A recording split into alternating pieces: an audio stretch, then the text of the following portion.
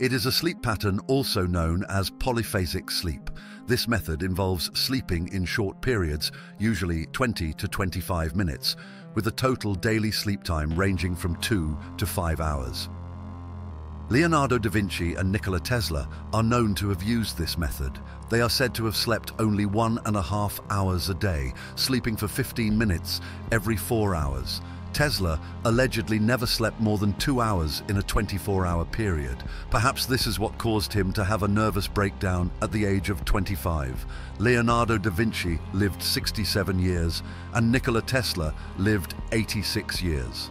Other sleep methods include the following: Dymaxion method, sleeping for 30 minutes every 6 hours. Uberman method, sleeping for 20 minutes every 4 hours. Everyman method, 1.5 to 3 hours of sleep at night and 3 20-minute